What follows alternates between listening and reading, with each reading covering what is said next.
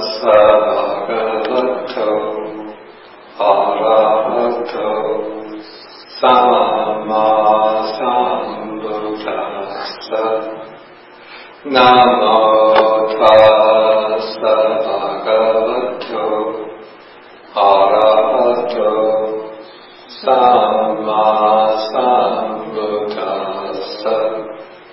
Namo tassa bhagavato arahato samma sambuddhassa.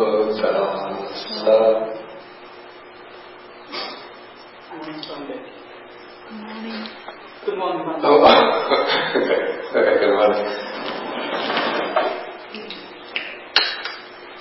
Okay, so finally we're able to continue with Sutta number 44 in the Majjhima Nikaya.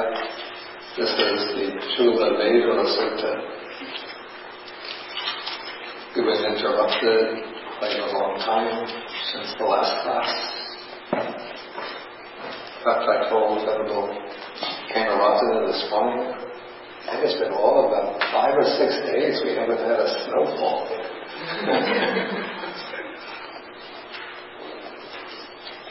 Okay, so far in the sutta we've covered the first few sections on Sakkaya identity and identity view, and now we're on page 398.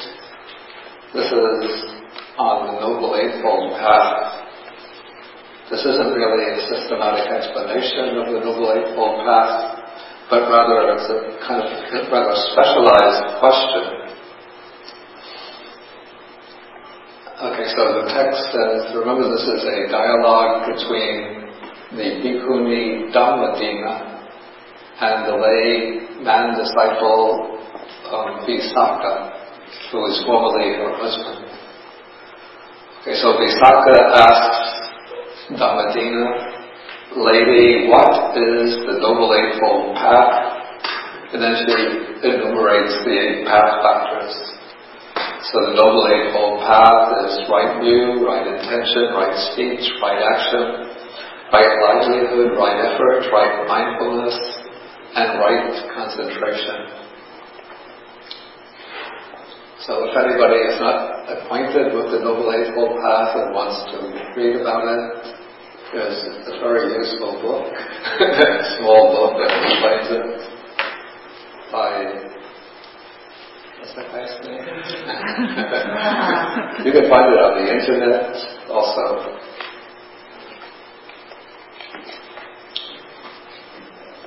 Okay, but now Visākha is sort of testing the understanding of Dhammadinnā. So he asks her a somewhat philosophical question.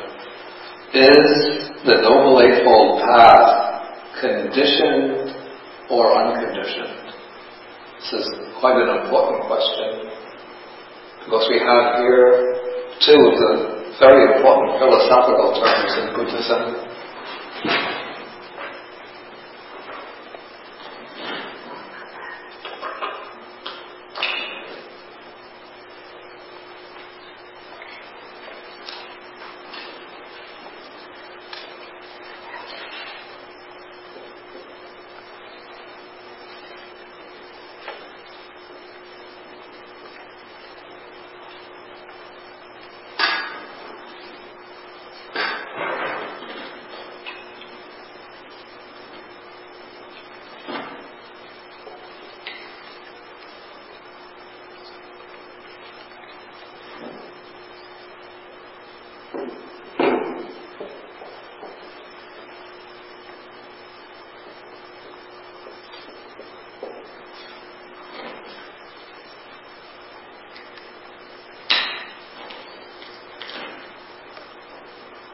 Yes, so the 2 words in Pali are, what is conditioned is sankata. The word sankata means, it comes from the prefix sam, which has the sense of together. A little bit like the English prefix come, like in committee, it's a meeting of people together. Conference, of talking together. conglomerate, things put together, combination. So like the count, so sam has similar meaning. And then katta is the past participle of the verb karoti, which means to make or to create. So what is sankata is something which is, you could say, composite, something which is put together, compounded, conditioned, fabricated, constructed. And then the opposite of that is asankata. The other is just simple negation.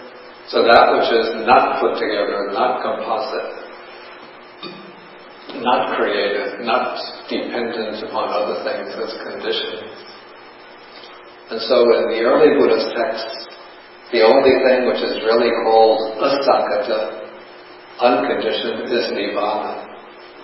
Later traditions added sometimes space, in the sense of infinite space as being unconditioned. But from the standpoint of Buddhist training, the important unconditioned element is nibbana. And the Noble Eightfold Path is something which is conditioned. That is, it arises through causes and conditions.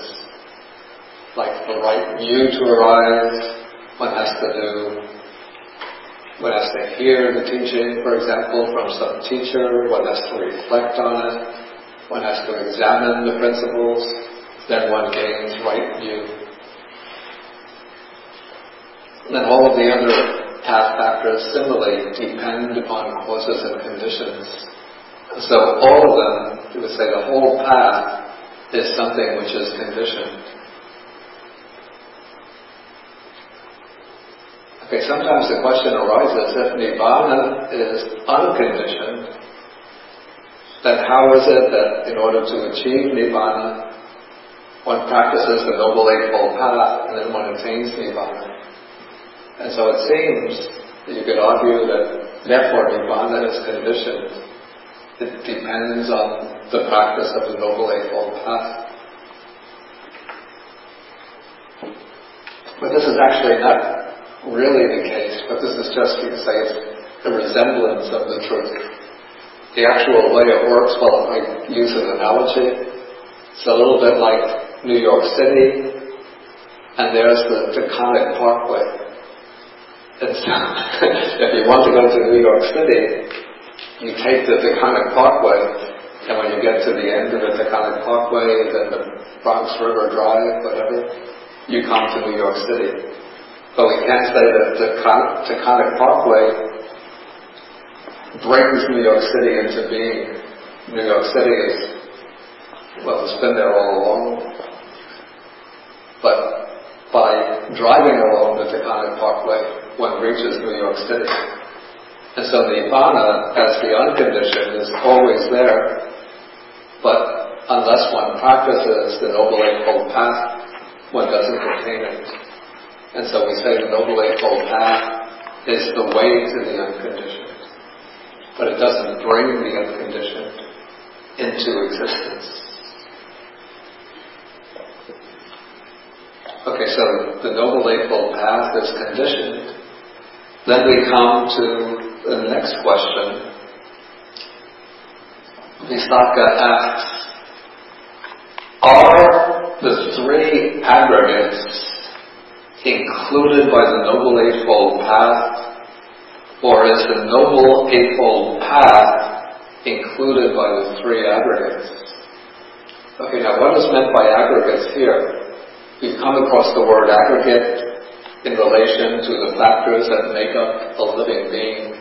Then we speak about the five aggregates. So the five aggregates we know are form, feeling, perception, the volitional activities, and consciousness. But here it's the same word in Pali, but it's being used in a different application. Here the word aggregate, three aggregates, refers to what are called the three groups of training or practice in Buddhism. So we speak about the three training aggregates as being the aggregate of sila or ethical behavior. Then comes the aggregate of concentration or samadhi, and then the aggregate of wisdom.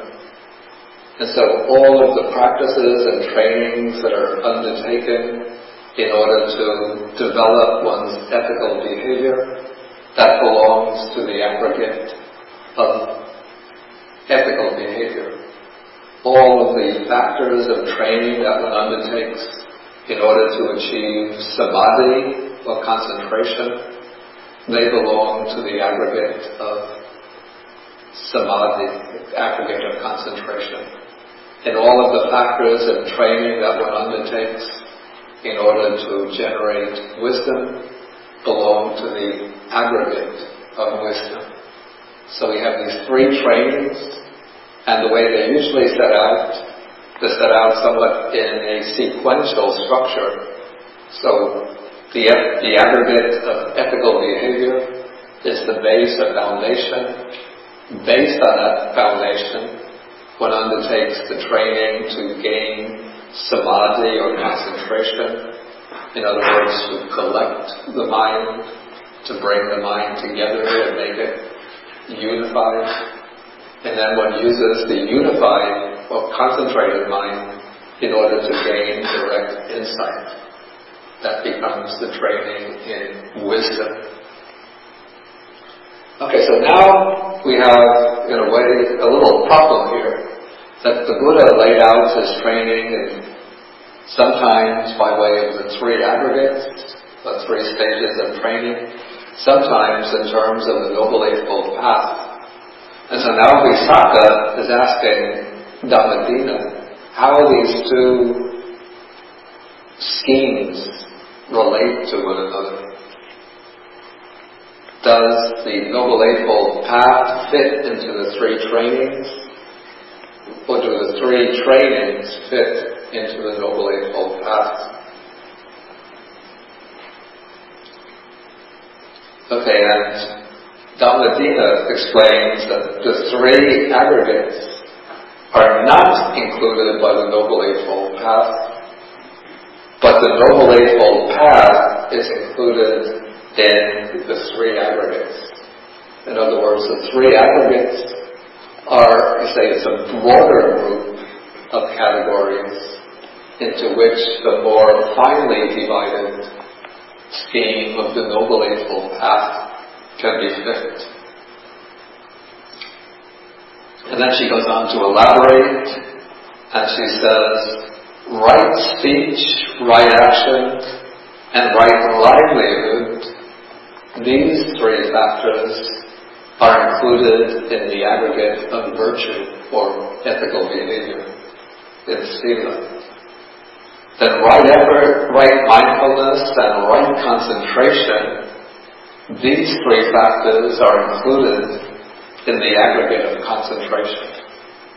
So you see, the aggregate of concentration includes three factors, and only one of them is concentration itself. But the other two, right effort and right mindfulness, are, you can say that they're the means for developing concentration. And so those three work together, and so they all fit together into the aggregate of concentration. Then right view and right intention or right purpose, these are included in the aggregate of wisdom. So actually, right view in the higher sense, as direct insight, is identical with wisdom. So direct, personal, experiential insight is wisdom. But in order to develop that penetrating, experiential wisdom, one begins with right view and with right intention or motivation. And as one develops these two, they turn into direct insight or wisdom. And so they are included in the aggregate of wisdom.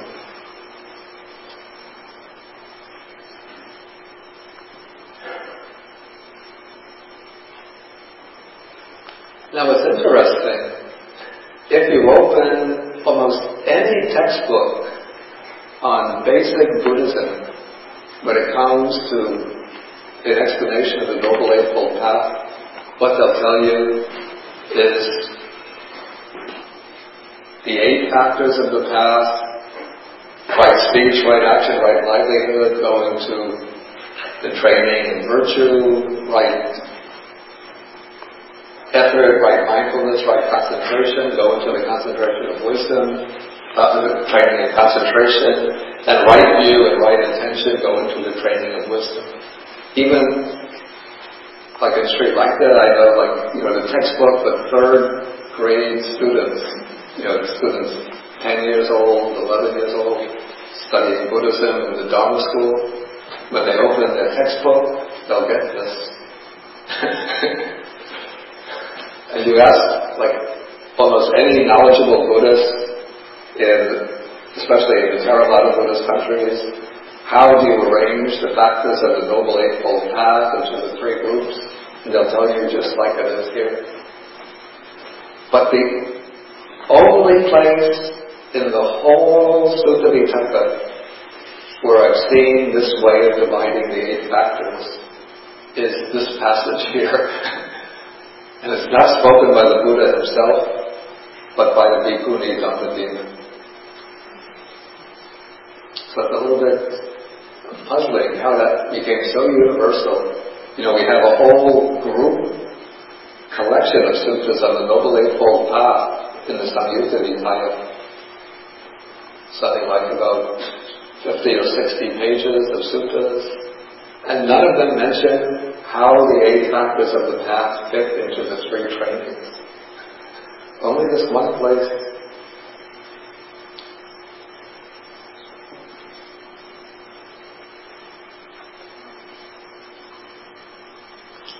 Okay, so now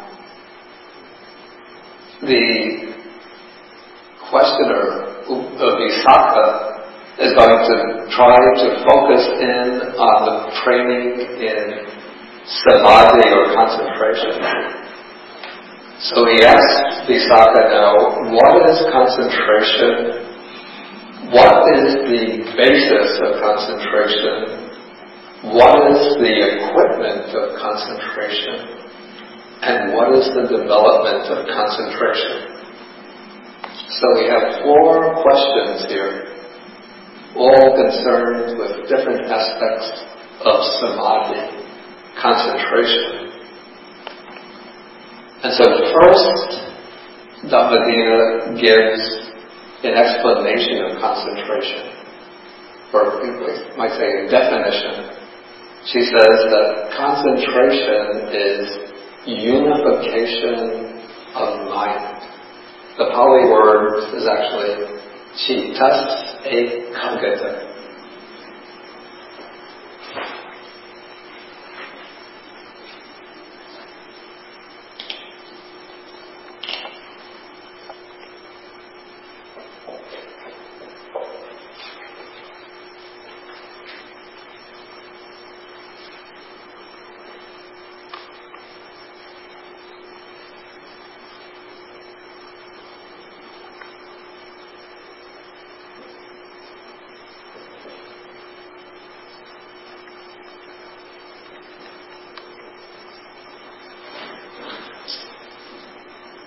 So chitta is the mind, and the word ekaggata comes from eka, which means one, agga, which can mean point or tip, and the ta just makes it an abstract noun.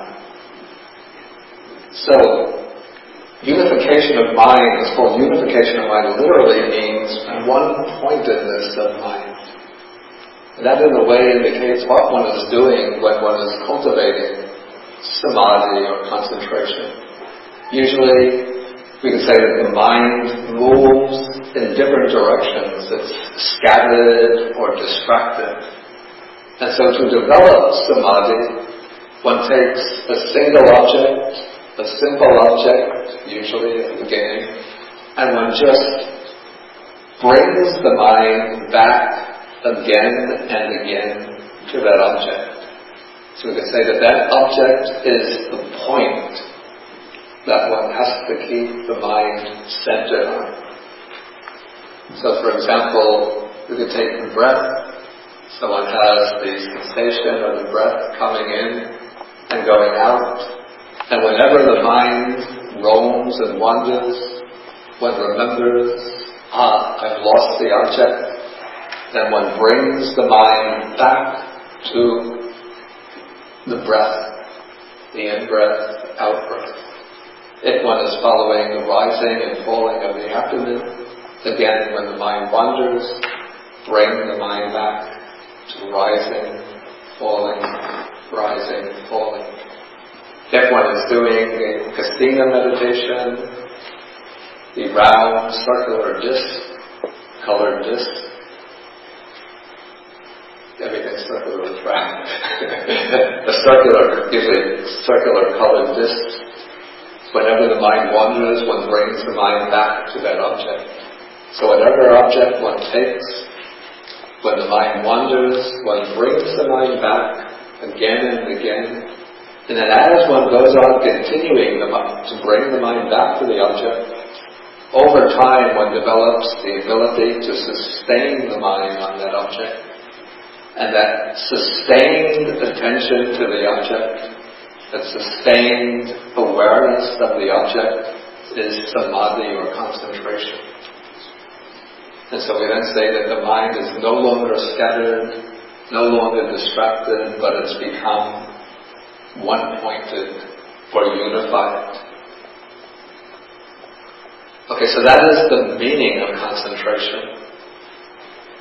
But it has to be, for it to be the real samadhi, it has to be a wholesome unification of mind. You know, like people maybe, like say, from years ago when the young girls would go to the Beatles concert or the Rolling Stones concert, they're completely absorbed in what's going on. The mind is completely unified on the Beatles, favorite Beatle or the favorite Rolling Stone. But that's not samadhi. Or you can see sometimes somebody is listening to the rock music, and they thought, the world could be collapsing on all sides, but they're sitting there. Or I see people on the train. Everybody now has their little box that looks like this. Well, it's square, but rectangular like this. And they're all tapping. An earthquake would be taking place, but tap. So it's a kind of concentration, but it's not really what we call the wholesome unification of mind.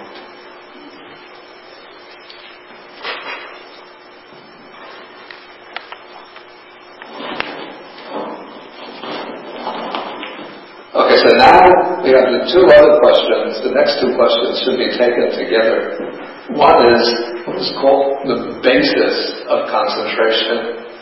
The other is the equipment of concentration. And the basis of concentration is said to be the four foundations of mindfulness. We've explained these already. That's the body, feelings, states of mind, and the mental phenomena. So it's by attending to these four foundations of mindfulness that one develops concentration. So these four are the basis, you can say the foundations, or objective domains for developing this concentration of the Noble Eightfold Path. And then the equipment are called the four right kinds of striving, or in other words, the four right efforts. This is the effort to prevent the arising of unwholesome mental states that have not yet arisen. The effort to abandon unwholesome mental states that have already arisen. The effort to bring into being wholesome mental states that have not yet arisen, and the effort to maintain wholesome mental states that have already arisen. And so in the practice aimed at samadhi, we actually have these two factors, right mindfulness and right effort or right striving, work hand in hand together. For example, if you have the awareness of the breath as the meditation of as the object of meditation, so that is part of the foundation of the body. The body is the foundation for mindfulness. And so you're keeping the attention, the awareness on the breath. Mindful, breathe in. Mindfully breathe out. Mindfully breathe in. Mindfully breathe out. When the mind wanders, you become aware that the mind is wandering. That's a kind of mindfulness. And then you bring the mind back to the breath. That's the kind of mindfulness. Then you become aware of the breath again, in, out. If you're attending to the feelings or sensations in the body, you might be observing a particular sensation or feeling. That is your foundation of mindfulness. When the mind wanders to something else, you become aware of the wandering mind. Then you bring the mind back to the sensations. That is re-establishing mindfulness. So this is how right mindfulness becomes the basis for concentration. But in order to keep the mind on the object and to bring the mind back to the object when you lose it, it takes a certain mental energy that is called right effort. This is why the practice of meditation, it seems so simple. You just sit there, keep your mind on the breath. After all, you've studied for finished university, master's degree, doctor's degree. You're working maybe 6 hours, 8 hours, 10 hours a day at a job. So just to sit, maybe a complex, demanding job, just to sit and be aware of the breath coming in and out, child's play. Right? But when you try to do it, it's very difficult. So it takes a lot of effort or energy. And that is right effort. But then when you get the mind to stay on the breath for some time, then you can feel actually the body and the mind suffused with tremendous energy. So that shows how the mind having right effort or energy is building up through the practice of mindfulness. And so these two, mindfulness and effort, work hand in hand together. And when they come together successfully, then there comes the unification of mind, samadhi or concentration. So in a way I've already answered the fourth question, what is the development of concentration? And then the answer is the repetition, development, and cultivation of these same states is the development of concentration. That is the development of the four foundations of mindfulness and the four right efforts working together. That is what brings concentration into being, and it helps to maintain right concentration.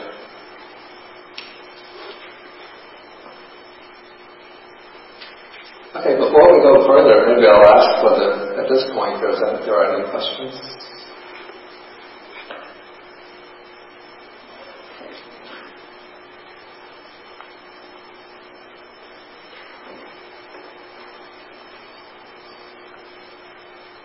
Okay, there is some internet questions.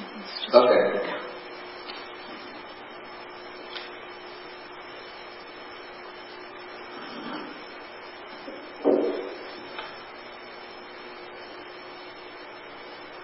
There are many internet questions.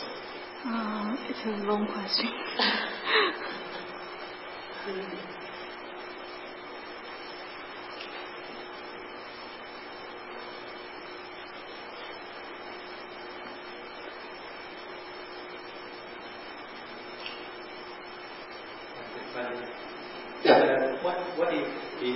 says the noble profile is unconditioned. But do you think that would be a wrong way to define it if the noble profile is unconditioned? Because that definitely actually is a point of discussion in superior Buddhism. In where? In different schools. Because some schools, in Chinese as a record, that actually some schools claim that should be unconditioned. The Noble Eightfold Path? Yes. Oh, this I'm not aware of. But other schools reject that and criticize that? I think because I might remember the answer is that when they are unconditioned, it should be claimed as unconditioned. It should be what? It should be unconditioned because the Noble Eightfold Path definitely leads to Nibbana. It should be understood as unconditioned. Yeah, but it's to me it's clear that the Noble Eightfold Path has to be conditioned because one brings it into being through establishing the right conditions. Okay, let's see. Okay, first question, is the verb karoti, as I wrote on the board, related to the word karma? Yes, definitely. The word karma is derived from karoti. Karoti means to do, and karma originally meant deed or doing. Second question, does unification of mind lead to seeing the interconnectedness of everything, and thus there is no more conflict and paradox? And this leads to dissolving all doubts so that the third fetter is removed. Here we're talking only about unification of mind. At this point there's no kind of insight or seeing into anything or any kind of wisdom. But this is just how to bring the mind together and keep it focused on its object. Yeah, I think it's good to take that mobile microphone.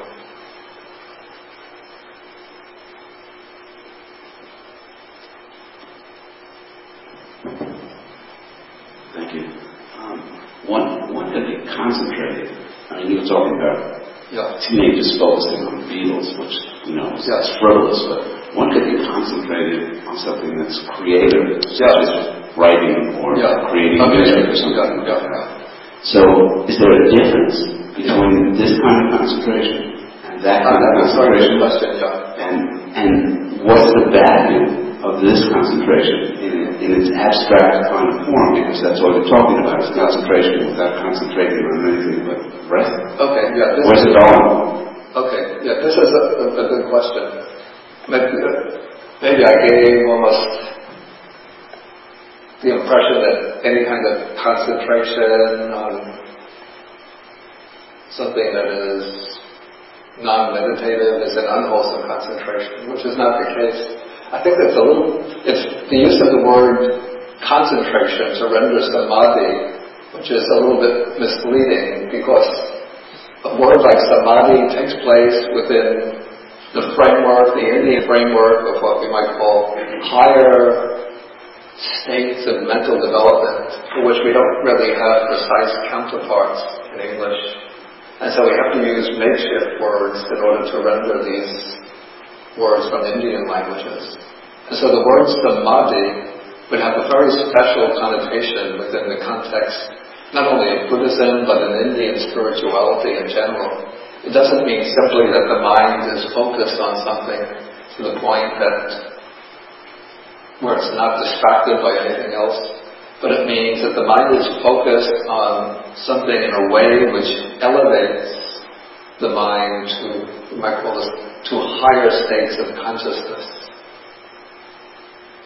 And so samadhi is really, it's a higher state of consciousness by which is achieved through focusing the mind upon a single object.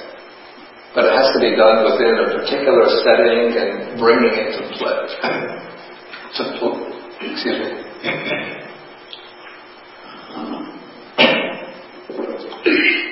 Bringing into play certain supporting factors. Okay, so in order to develop samadhi, one chooses one object usually there's like a whole class of, could be 40 objects, more than 40 objects, so we can even multiply those further. But one chooses an object and then one just brings the mind back to that object again and again, not simply for the purpose of attending to that object per se, but because that method provides a means for elevating consciousness to a higher level and unfolding deeper hidden potentials of the mind.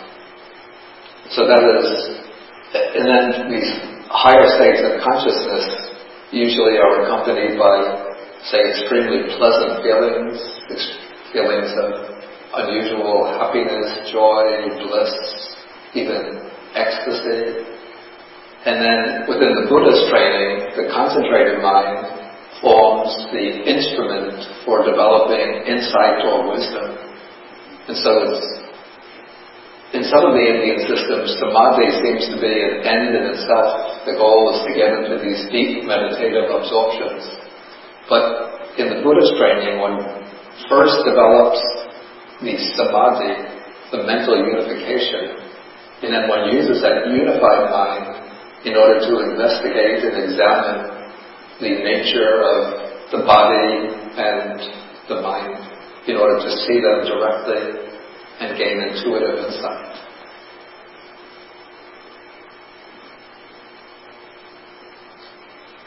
It's a little bit like maybe developing samadhi is like sharpening the knife, a kitchen knife, and then developing wisdom with the samadhi is like using the kitchen knife to cut up the vegetables for cooking a meal.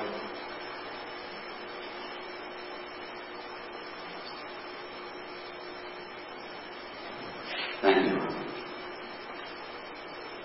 Or maybe to use another analogy, maybe developing samadhi is like focusing, you have a microscope and say a biologist wants to study a sample of cells. I'm assuming that he's using one of these optical microscopes where you actually use the eye. Maybe they developed new style of microscopes beyond what I used to use when I was a little boy. Okay, but first you have to focus the microscope. That is like samadhi. And then when you look through it, then you can examine the specimen in order to see what the cells look like.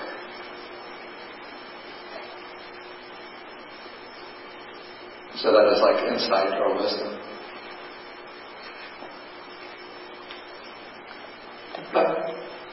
Did somebody start to speak? Okay, then we go on to the next. Excuse me?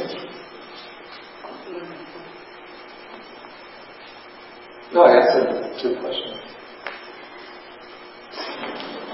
Okay, now we come to a new set of questions. In a way, this branches off from samadhi, questions on samadhi. This is about, I'm not so happy with this word, but with the translation. But again, the word concerns what are called sankharas. Sankhara is also from sam plus karoti. From things that are made together, that make together.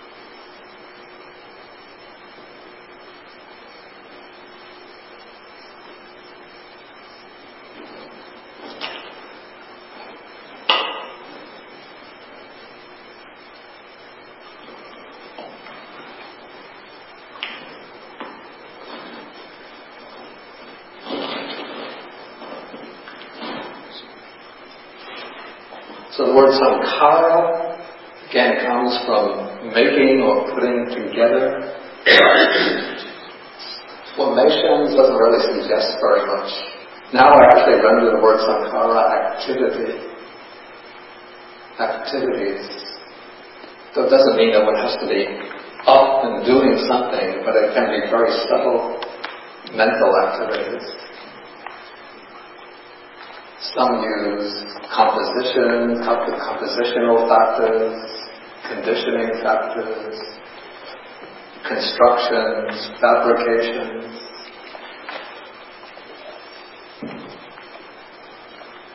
What's important is to know what these three sankharas are. So Visākha says, how many formations or sankharas are there? And Dhammadinnā answers, there are these three sankharas. The bodily sankhara, that's kaya sankhara. The verbal activity, that's vaci sankhara. And the mental activity, that is citta sankhara. Okay, then Visākha asks, what are each of these sankharas? And Dhammadinnā says, first, in-breathing and out-breathing are the bodily sankhara, the bodily activity. Applied thought and sustained thought, we could say thinking and reflection, thought and examination, are the verbal activity, verbal formation. And perception and feeling are the mental activity or the mental formation. Okay, then Visākha says, why are each of these things called a particular type of sankhara? And then Dhammadinnā explains that in-breathing and out-breathing are bodily. They pertain to the body, and these states are bound up with the body. They actually depend upon the body. So we breathe in and out because we have a body. There are activities of the body. And so in-breathing and out-breathing are called the bodily activity. Okay, then, why are applied thought and sustained thought, or thought and examination, called the verbal activity? That is, first one thinks and examines, or thinks and reflects, and then subsequently one breaks out into speech. So when we speak, always there are thoughts underlying the speech. If you were to pass a chair and the chair were to start talking to you, what conclusion would you come to about the chair? Artificial intelligence.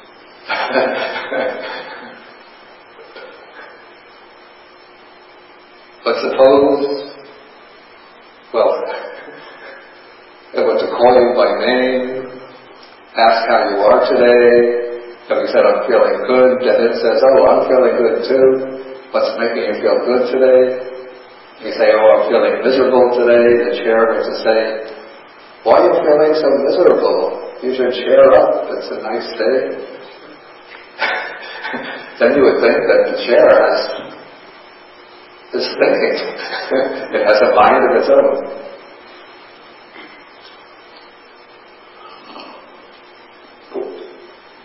Okay, then why are perception and feeling called the mental formation? Because they're mental, their states bound up with the mind. That's why they're called the mental formation or the mental activity. I have to say, that we don't find, kind of detailed explanations here that you might find if you were looking at a modern textbook on cognitive psychology, where each of these questions would get like about a 10-page explanation. But this is just the style of the early discourses, because this is material that has to be transmitted orally by memorization. Okay, so now this is going to be leading into a discussion on a particular meditative state called the cessation of perception and feeling. This is regarded as the highest meditative state in which all feeling and perception, all mental activity come to a complete stop or cessation. I don't want to spend a lot of time on this because I think for most of us, maybe with a few exceptions, it's beyond our reach. And so I think we have to deal with more practical things. But if anybody feels that they're on the verge of attaining the cessation of perception and feeling, I think it's time to go to the forest of Burma or Thailand and find a meditation master there who has experience of those states. Okay, so we'll just go through it a bit quickly. So Visākha asks, how does the attainment of the cessation of perception and feeling come about? And then Dhammadinnā says, when a monk is attaining the cessation of perception and feeling, it does not occur to him, I will attain it, or I am attaining it, or I have attained the cessation of perception and feeling, but rather his mind has previously been developed in such a way that it leads him to that state. So what has to be done to achieve the cessation of perception and feeling? One first has to have mastered the 4 jhanas, and then beyond that, the 4 formless meditations. Then one attains each of those meditations, contemplates it with insight as being impermanent, bound up with suffering and non-self. Then one goes on to the next attainment, again, enters it, masters it, contemplates it as impermanent, suffering, non-self, till one goes up to the 8th attainment, the base of neither. Actually, one goes to the 7th attainment, the base of nothingness.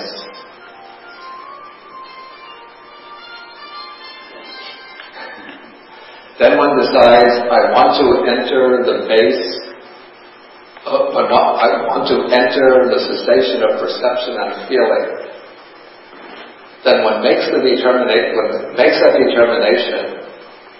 Then one enters the base of neither perception nor non-perception and goes through a few turns of that, and then perception and feeling and all mental activity come to a stop. One enters the base. One enters the attainment of cessation of perception and feeling for the predetermined time. One determines how long one wants to stay in that state, whether a half an hour, 2 hours, 3 hours, 24 hours, and then one will remain in that state. Then as soon as the predetermined time comes to an end, then one automatically emerges from it. Okay, so then Visākha asks, here's where the discussion of the activities come in. When a monk is attaining the cessation of perception and feeling, which state sees first in him? The bodily activity, the verbal activity, or the mental activity? Then Dhammadinnā explains, when a monk is attaining the cessation of perception and feeling, first, the verbal activity ceases. Where does the verbal activity cease? First or second jhana.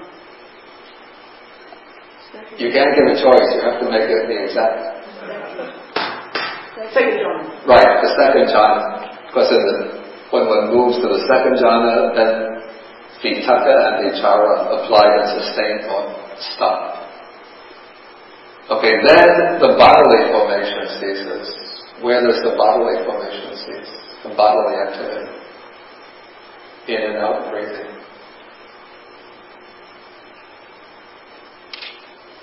Maybe we haven't had that yet. But anybody want to take a guess? No. At this fourth jhana. Yeah, it's said to be the fourth jhana.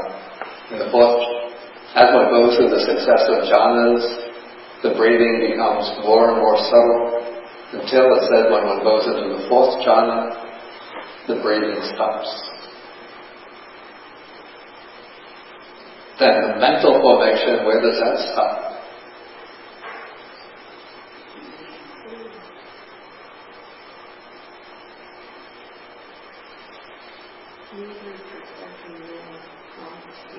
No. In either perception or non-perception, there's still very subtle perception and feeling. The ninth jhana. It's cessation of perception. Yeah. It's in the cessation of feeling and perception that feeling and perception ceases. Someday I do have a question. And during that jhana, there's no mindfulness. In the cessation of perception and feeling. Yeah, in the cessation of perception and feeling, there's no mindfulness. Okay. It's not a state of loss of forgetfulness, though. It's just that all mental activity comes to an end, including mindfulness. But it's reached after reaching the subtlest development of mindfulness. In order to get there, one has to develop mindfulness to the subtlest level.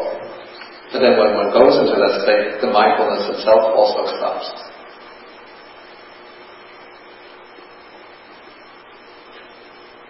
Okay, then, next question is, when the monk is emerging from the attainment of cessation of perception and feeling, how does the emergence from the attainment of cessation and feeling come about? Then the answer is, again, when he's emerging from the attainment, it doesn't occur to him, I will emerge, I am emerging, or I have emerged, but his mind has previously been developed in such a way that it leads him to that state. In other words, he's made a prior, before he went into the state, he makes that prior determination, I will remain for 1 hour, 2 hours, 3 hours. Then when the time comes to an end, even without his thinking about it, automatically he comes out. How that happens, I don't know, but it's a little bit like maybe you might go to sleep and you don't set the alarm clock, but you make the determination, I'm going to wake up at 5 a.m. And then it takes a little practice, but once you get accustomed to that, as soon as 5 a.m. comes, you automatically wake up. How does it happen? You're not cheating, like opening one eye while you're asleep and looking at the clock. You haven't set the alarm clock. Nobody is waking you up. But just somehow the mind gets trained in such a way that as soon as 5 o'clock comes, you wake up. The consciousness is still working. Yeah. Aware. Yeah. But that is an analogy to what happens with the attainment of cessation.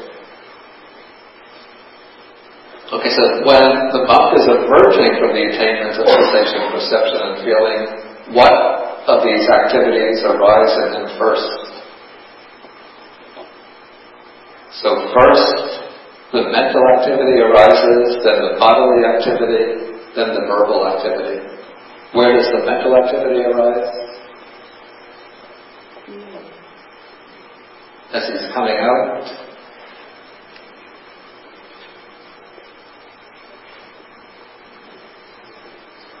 Questions?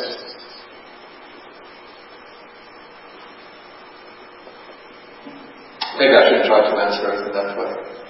Okay, when he comes out from the attainment of cessation, first there's perception and feeling, then he starts breathing again, and then thought and examination occur, vitakka and vichara. Okay, this is a little bit of an obscure question, the next one. Again, these questions are at a very high level. when the monk has emerged from the attainment of cessation of perception and feeling, how many kinds of contact touch him? What does he contact? What does he experience? And then she answers, when the monk has emerged from the attainment of perception and feeling, 3 kinds of contact touch him, or he experiences 3 kinds of contact. One is called voidness contact, another is spineless contact, the third is desireless contact. Now what is explained, to understand this one has to look at the commentary. And the commentary explains that when the meditator comes out from the attainment of cessation, the first thing that is experienced is nibbana. The state of mind arises in which one experiences nibbana. It's actually a fruition attainment that one experiences. And nibbana is experienced in either of 3 ways. Either it's experienced as voidness or emptiness, or it's experienced as voidness or emptiness in the sense of that which has no substance, no substantial nature, is experienced as signless, that which has no identifying characteristics or signs, or is experienced as the desireless, that in which there's no desires, no wishes. And so it said that when one emerges from the attainment of cessation, there's this brief, fleeting experience of nibbana, and then one comes back into normal states of consciousness, or ordinary states of consciousness. But then the next question, after the monk has emerged from the attainment of cessation of perception and feeling, to what does his mind incline? To what does it lean to? What does it tend to? And then she answers, after emerging from the attainment of cessation, the mind inclines to seclusion, leans to seclusion, tends to seclusion.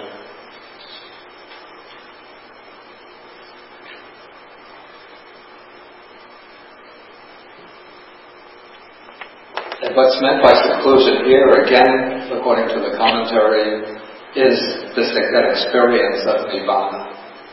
And so after emerging from the cessation of perception and feeling, the perception of feeling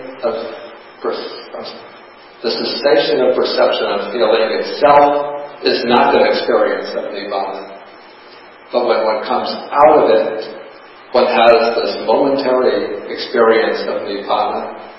One comes back to an ordinary state of consciousness, and then the mind has this leaning or inclination towards nibbana, towards the experience of nibbana.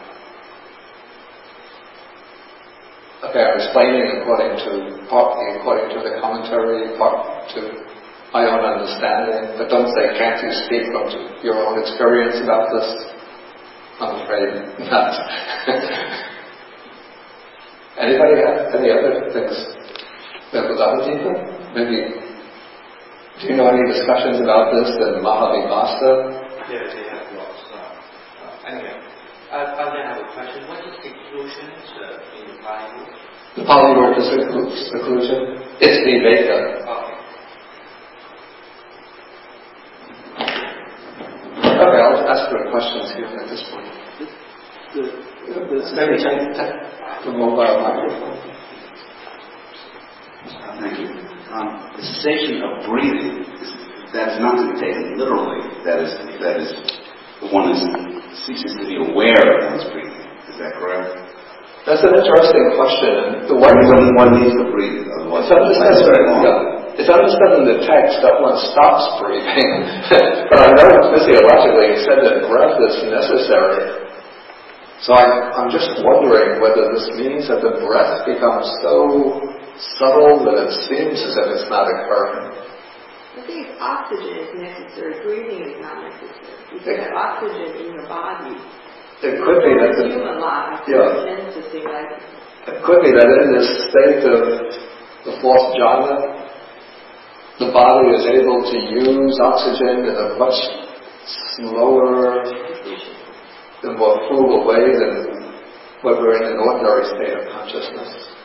Or it could be that the body is getting the oxygen it needs by breathing through the pores of the skin. I don't know. I just know all the text says is in the fourth jhana, Visākha, in breathing, out breathing cease.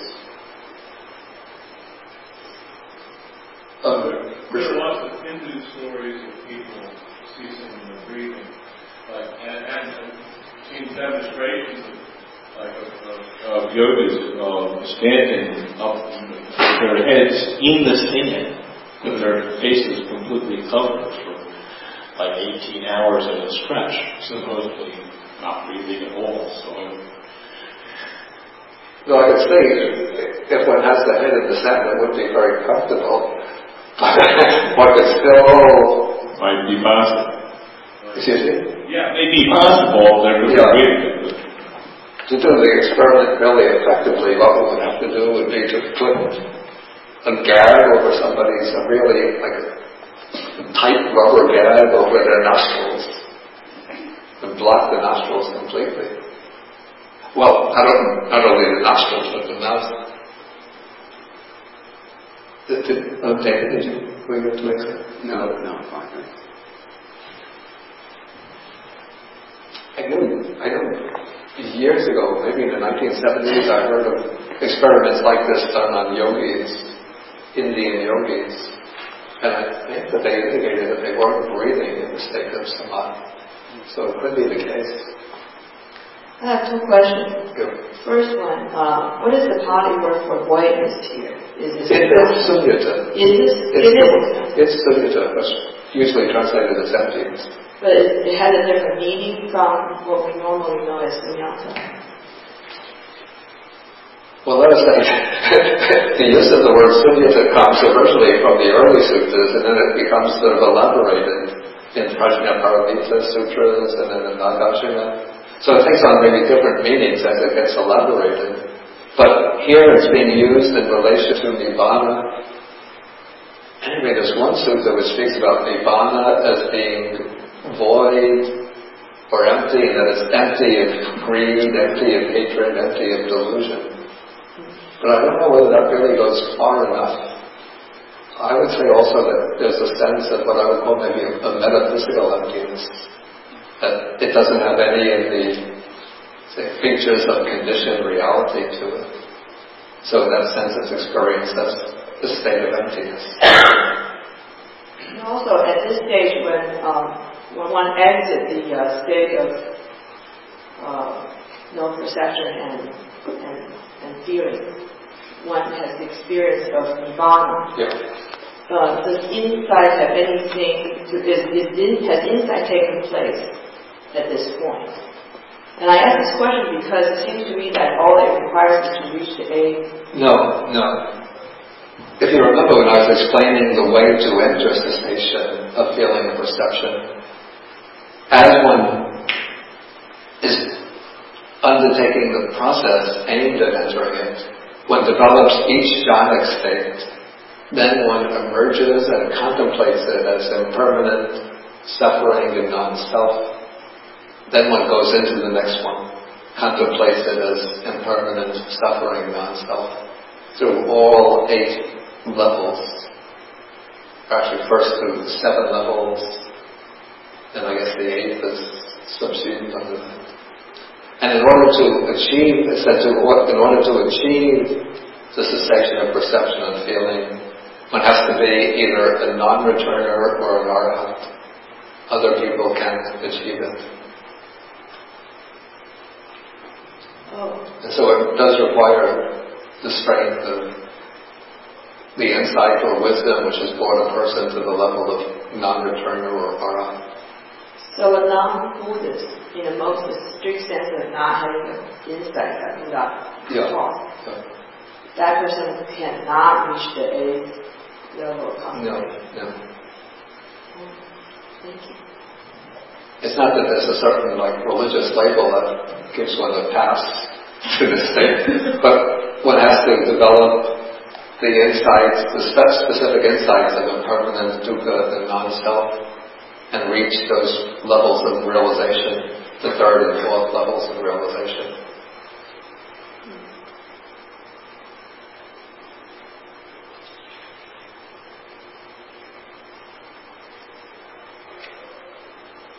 Any further questions? Okay, then I'll take internet questions. I think this is the internet question.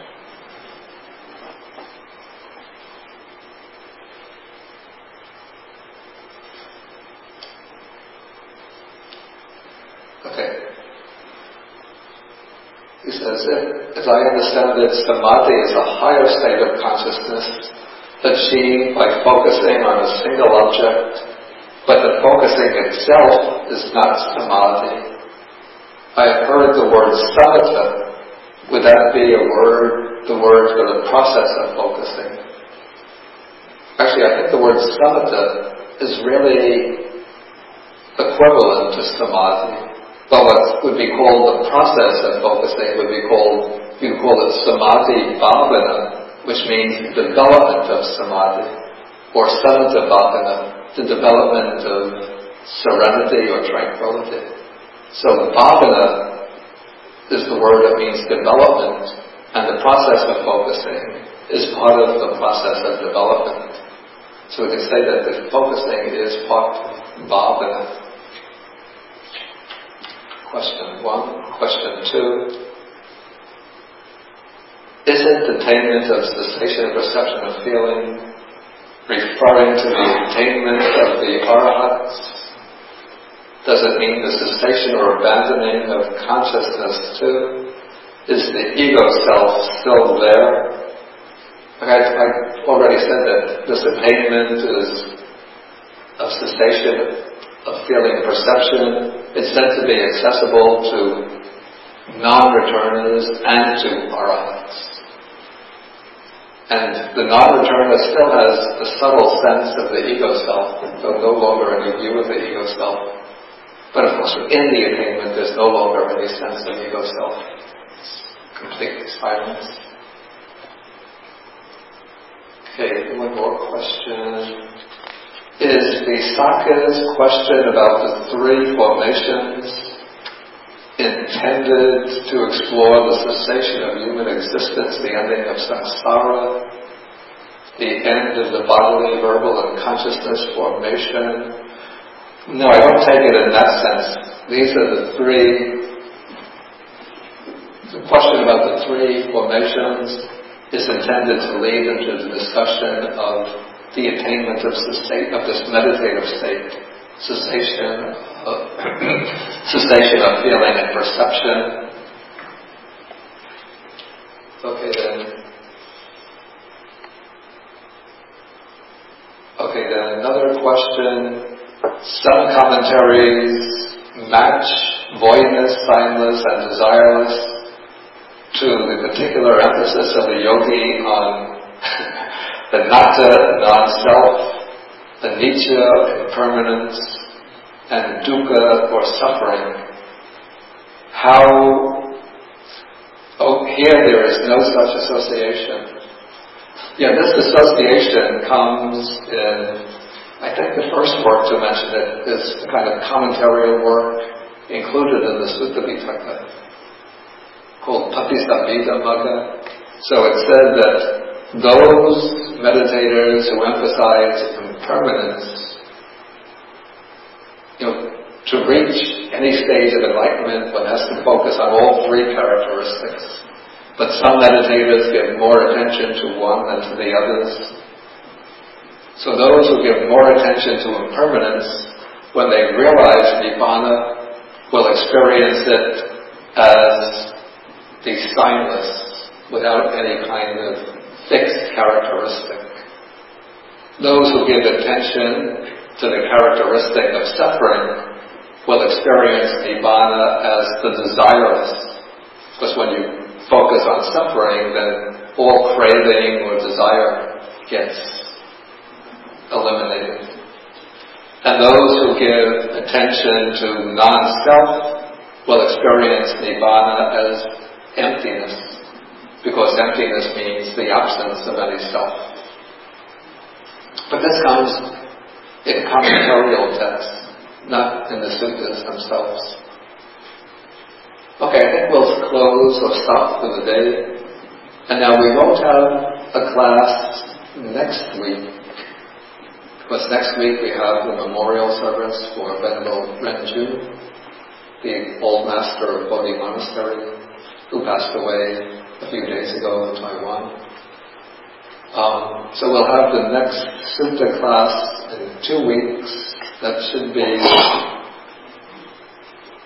February 26th. Today is the 12th. Okay, we'll do it the 26th. Have the next class the 26th.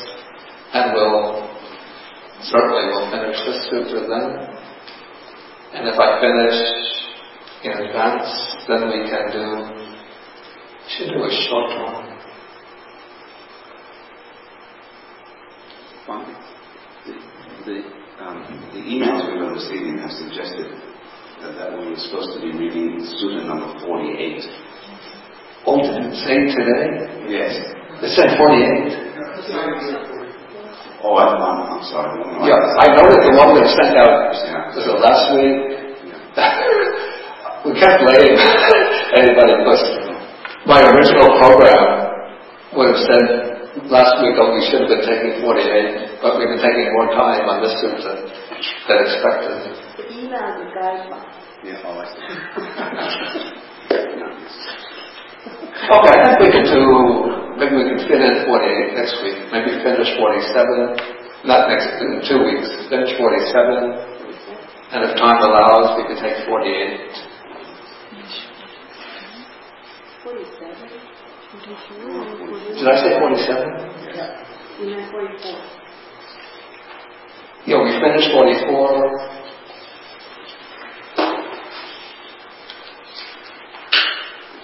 It doesn't hurt everybody to read 47. It's not hard, and it's useful to read, and it's short. So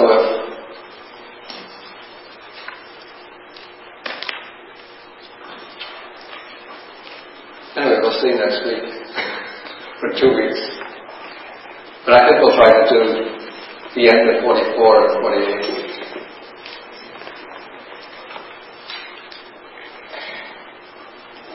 Okay, so we'll end with the sharing of the merits.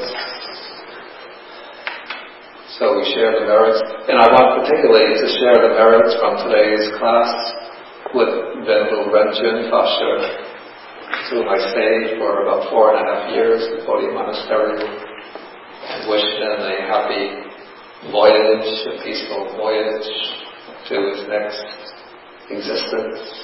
And we also share the merits with the Vedas, Buddhas, and all beings. Akasata Chabumata Deva Naga Mahitika Punyantam Anumotiva Chiram Rakantu Sasanam Akasata Chabumata Deva Naga Mahitika Punyantam Anumotiva Chiram Rakantu Desanam Akasata Chabumata Deva Naga Mahitika Punyantam Anumotiva Chiram Rakantu Mam Parang Ekavatacharam Ehi Sampadam Punya Sampadam Sabbe Devanumodantu Sabba Sampati Siddhya Etavatacharam Ehi Sampadam Punya Sampadam Sabbe Bhudanumodantu Sabba Sampati Siddhya Etavatacharam Ehi Sampadam Punya Sampadam Sabbe Sadanumodantu Sabba Sampati Siddhya Padalupadaya Vichetato jantare satakayupamana rupiya rupicha sanya sanino dukha pamuchantu pusantu nibukti.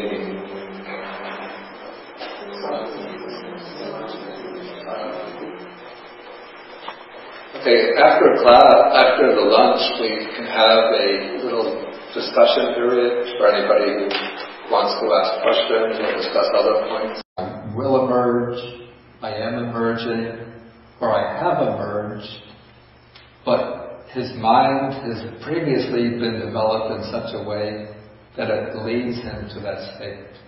In other words, he's made before he went into the state, he makes that prior determination, I will remain for 1 hour, 2 hours, 3 hours. Then when the time comes to an end, even without his thinking about it, automatically he comes out. How that happens, I don't know, but it's a little bit like maybe you might go to sleep and you don't set the alarm clock, but you make the determination, I'm going to wake up at 5 a.m. And then it takes a little practice, but once you get accustomed to that, as soon as 5 a.m. comes, you automatically wake up. How does it happen? You're not cheating, like opening one eye while you're asleep and looking at the clock. You haven't set the alarm clock. Nobody is waking you up. But just somehow the mind gets trained that in such a way that as soon as 5 o'clock comes, you wake up. The consciousness is still working. Yeah. Aware. Yeah. But that is an analogy to what happens with the attainment of cessation. Okay, so when the monk is emerging from the attainment of cessation, perception and feeling, what of these activities arise in him first? So first, the mental activity arises, then the bodily activity, then the verbal activity. Where does the mental activity arise? As he's coming out.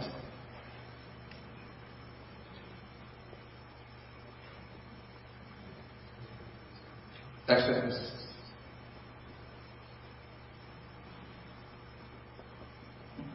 Maybe I shouldn't try to answer it in that way. Okay, but he comes out from the attainment of cessation. First there's perception and feeling, then he starts breathing again, and then thought and examination occur, vitakka and vichara. Okay, this is a little bit of an obscure question, the next one. Again, these questions are at a very high level. When the monk has emerged from the attainment of cessation of perception and feeling, how many kinds of contact touch him? What does he contact? What does he experience? And then she answers, when the monk has emerged from the attainment of perception and feeling, 3 kinds of contact touch him, or he experiences 3 kinds of contact. One is called voidless contact, another is finalist contact, the third is desireless contact. Now what is explained, to understand this one has to look at the commentary. And the commentary explains that when the meditator comes out from the attainment of cessation, the first thing that is experienced is nibbana. The state of mind arises in which one experiences nibbana. It's actually a fruition attainment that one experiences. And nibbana is experienced in either of 3 ways. Either it's experienced as voidness or emptiness, or it's experienced as voidness or emptiness in the sense of that which has no substance, no substantial nature, is experienced as signless, that which has no identifying characteristics or signs, or is experienced as the desireless, that in which there's no desires, no wishes.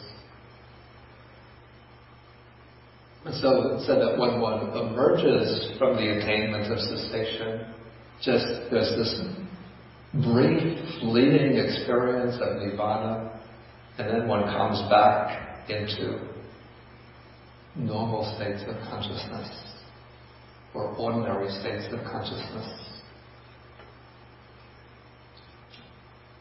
But then the next question, after the monk has emerged from the attainment of cessation of perception and feeling, to what does his mind incline? To what does it lean to? What does it tend to? And then she answers, after emerging from the attainment of cessation, the mind inclines to seclusion, leans to seclusion, tends to seclusion.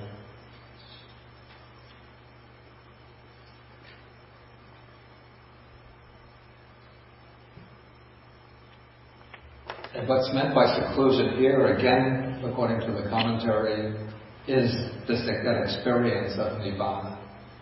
And so after emerging from the cessation of perception and feeling, the cessation of perception and feeling itself is not an experience of Nibbana. But when one comes out of it, one has this momentary experience of Nibbana. One comes back to an ordinary state of consciousness, and then the mind has this leaning or inclination towards Nibbana, towards the experience of Nibbana. Okay, I'm explaining partly according to the commentary, part to my own understanding, but don't say, can't you speak from your own experience about this? I'm afraid not. Anybody have any other things about the Dhammadinnā? Maybe, do you know any discussions about this in Mahavibhasa? Yeah, they have lots. Anyway, I have a question. What is seclusion in the Bible? The Pali word for seclusion? It's viveka. Okay, I'll ask for questions here at this point. Maybe take the mobile microphone. Thank you. The cessation of breathing, that is not to be taken literally. That is, one ceases to be aware of one's breathing. Is that correct? That's an interesting question. And the way one needs to breathe, otherwise it's very long. Yeah. It's understood in the text that one stops breathing, but I know physiologically it said that breath is necessary. So I'm just wondering whether this means that the breath becomes so subtle that it seems as if it's not occurring. I think oxygen is necessary. Breathing is not necessary. If you have oxygen in your body, it could be that human life tends to seem like it could be that in this state of the fourth jhana, the body is able to use oxygen in a much slower and more frugal way than when we're in an ordinary state of consciousness. Or it could be that the body is getting the oxygen it needs by breathing through the pores of the skin. I don't know. I just know all the text says is in the fourth jhana, basasa, in breathing, out breathing cease. There are lots of Hindu stories of people ceasing their breathing, and seen demonstrations of yogas standing up with their heads in the stand, with their faces completely covered for 18 hours at a stretch, supposedly not breathing at all. So I could see if one has the head in the sand, it wouldn't be very comfortable. One could still... Might be possible. Excuse me? Yeah, it may be possible if they're really breathing it. To do the experiment really effectively, what we would have to do would be to put a gag over somebody's, a really tight rubber gag over their nostrils and block the nostrils completely. Well, not only the nostrils, but the mouth. David, did you? were you to make sense? No. I know years ago, maybe in the 1970s, I heard of experiments like this done on yogis, Indian yogis, and I think that they indicated that they weren't breathing in the state of samadhi. So it could be the case. I have two questions. Go. First one, what is the Pali word for whiteness here? Is this It's sunyata. It's sunyata, which usually translated as emptiness. But it has a different meaning from what we normally know as sunyata. Well, let us say the use of the word sunyata comes originally from the early suttas, and then it becomes sort of elaborated in Prajnaparamita sutras and then in Nagarjuna. So it takes on maybe different meanings as it gets elaborated. But here it's being used in relation to Nibbana.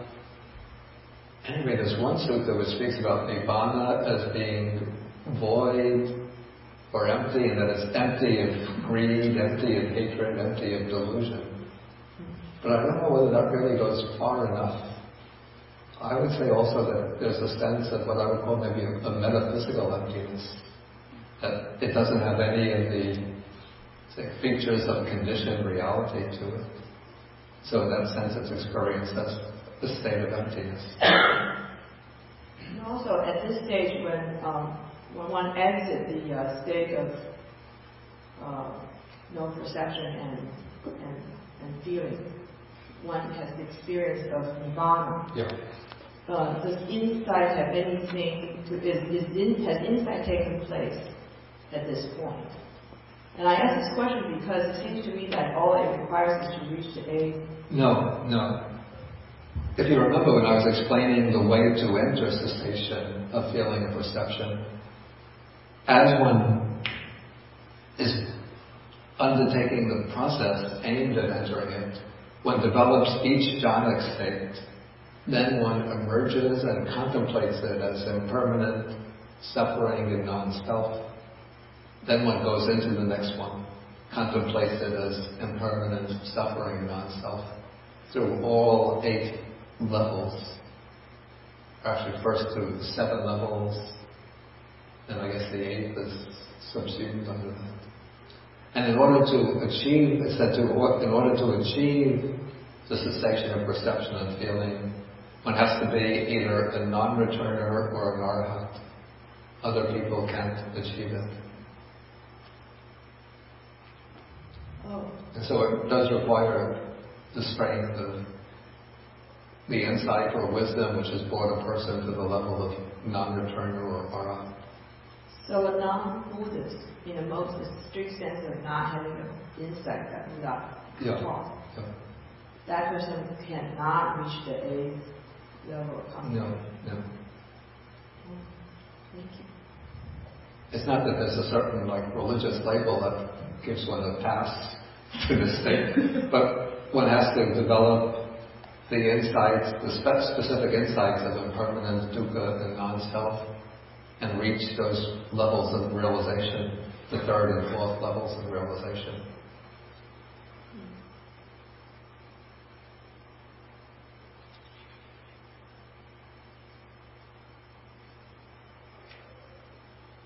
Any further questions? Okay, then I'll take internet questions. I think this is a good question.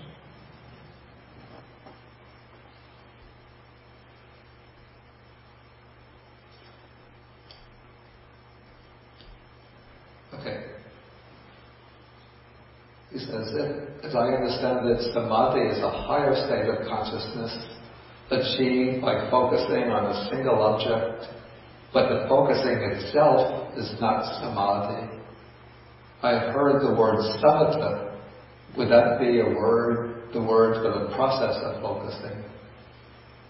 Actually, I think the word samatha is really equivalent to samadhi. But what would be called the process of focusing would be called, you can call it samadhi bhavana, which means development of samadhi, or samatha bhavana, the development of serenity or tranquility. So bhavana is the word that means development, and the process of focusing is part of the process of development. So we can say that the focusing is part of bhavana. Question 1. Question 2. Isn't attainment of cessation of perception and feeling referring to the attainment of the arahats? Does it mean the cessation or abandoning of consciousness too? Is the ego self still there? I already said that this attainment is of cessation of feeling perception. It's said to be accessible to non-returners and to arahats. And the non-returner still has a subtle sense of the ego self, though no longer any view of the ego self. But of course within the attainment there's no longer any sense of ego self. It's complete silence. Okay, one more question. Is Visākha's question about the 3 formations intended to explore the cessation of human existence, the ending of samsara, the end of the bodily, verbal, and consciousness formation? No, I don't take it in that sense. These are the 3. The question about the 3 formations is intended to lead into the discussion of the attainment of this meditative state, cessation of feeling and perception. Okay then another question. Some commentaries match voidness, signless, and desireless to the particular emphasis of the yogi on anatta, non-self, anicca, impermanence, and dukkha, or suffering. Here there is no such association.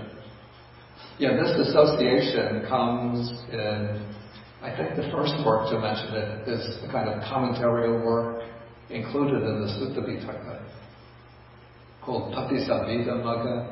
So it said that those meditators who emphasize impermanence, to reach any stage of enlightenment, one has to focus on all 3 characteristics. But some meditators give more attention to one than to the others. So those who give more attention to impermanence, when they realize Nibbana, will experience it as the signless, without any kind of fixed characteristic. Those who give attention to the characteristic of suffering will experience Nibbana as the desireless. Because when you focus on suffering, then all craving or desire gets eliminated. And those who give attention to non-self will experience Nibbana as emptiness, because emptiness means the absence of any self. But this comes in commentarial texts, not in the suttas themselves. Okay, I think we'll close or stop for the day. And now we won't have a class next week, because next week we have the memorial service for Venerable Renju, the old master of Bodhi Monastery, who passed away a few days ago in Taiwan. So we'll have the next Sutta class in 2 weeks. That should be February 26th. Today is the 12th. Okay, we'll do it the 26th. Have the next class the 26th. And we'll finish this Sutta then. And if I finish in advance, then we should do a short one.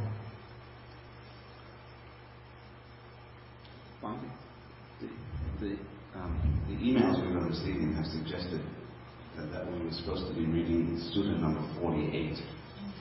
Oh, did it say today? Yes. It said 48. Oh, I'm sorry. I know that the one that was sent out was it last week. Yeah. We can't blame anybody, because my original program would have said last week we should have been taking 48, but we've been taking more time on this sutta than expected. Yeah, always.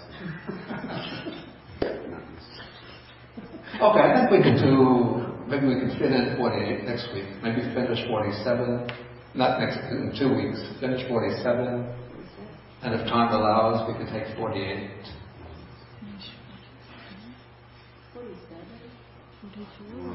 Did I say 47? Yeah. You meant 44. Yeah, we finished 44.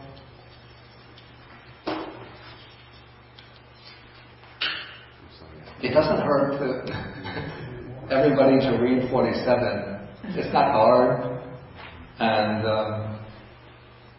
I mean it's useful to read, and it's short. So if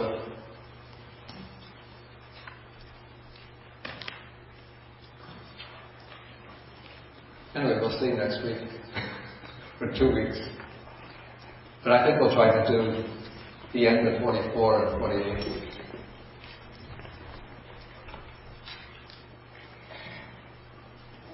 Okay, so we'll end with the sharing of the merits.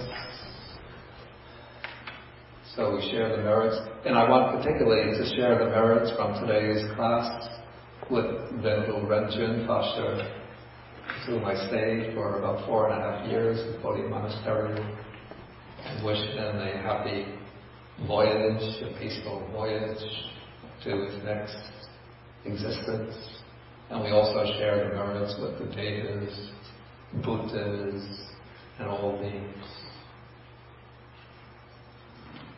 Akasata chabumata Devanaga Mahirtika Punyantam Anumoditva Shiram Rakantu Sasanam Akasata Chabumata Devanaga Mahirtika Punyantam Anumoditva Shiram Rakantu Desanam Akasata Chabumata Devanaga Punyantam Anumoditva Shiram Rakantu Mam Parang Etavata Hehi Sampadam Punya Sampadam Sabbe Devanumodantu Sabba Sampati Siddhya Etavata Hehi Sampadam Punya Sampadam Sabbe Bhudanumodantu Sabba Sampati Siddhya Etavata Hehi Sampadam Punya Sampadam Sabbe Sadanumodantu Sabba Sampati Siddhya Bhavalupadaya Vichetato Etantare Satakayupapana Rupya Rupicha Sanya Samino Dukha Pavuchantu Pusantu Nibutin.